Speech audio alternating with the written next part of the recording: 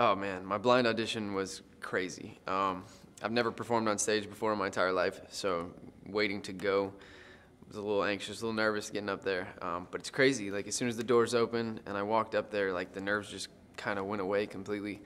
And I guess it kind of overcame me, the fact that I just had to do it. I had to just kill it because I really, really wanted this. And just standing up there and seeing the crowd, I mean, it was insane. And seeing Usher's face in like the first 10 seconds, like it's hard, like it seems like it was a dream. I don't remember a lot of it. But the moment I will never forget is just seeing his face turn around and smile, because at that moment you know that you made it, like you're a part of it. And I almost like forgot everything after that. I'm surprised I even said my words still, because I almost just dropped the microphone right there.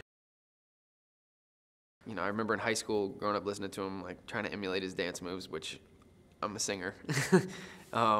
Just him talking to me was just incredibly surreal. Like I still have a hard time believing that that was real.